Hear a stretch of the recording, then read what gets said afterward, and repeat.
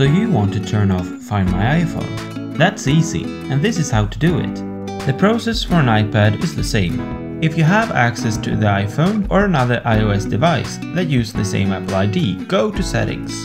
Tap your name on the top, go down a bit and tap the device that we want to turn off Find My iPhone on. You'll probably need to enter your Apple ID password and verify your sign-in with security questions or a verification code. After that, tap Find My iPhone. Now turn Find My iPhone off. Enter your Apple ID password again. And now you're done. If you don't have the iPhone or another iOS device using the same Apple ID, but you have a Mac computer with the same Apple ID, go to System Preferences. Click on iCloud. Go to Account Details and click on Devices. Choose your device. Verify it's your Apple ID with security questions or the verification code.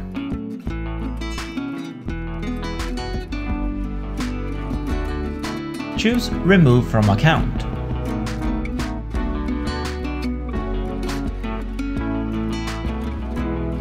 If you don't have access to any device using the same Apple ID, but you have access to, for example, a friend's iPhone or iPad, open the app Find iPhone. Sign in with your Apple ID and password.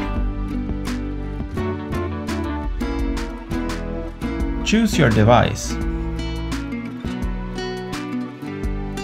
And choose Remove in the top right corner.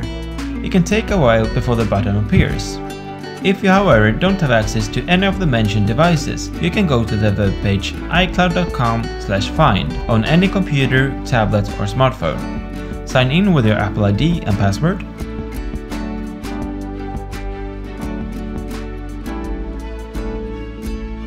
Click on All Devices in the mid-top. Choose your device. And then click Remove from Account. Confirm that you want to remove it.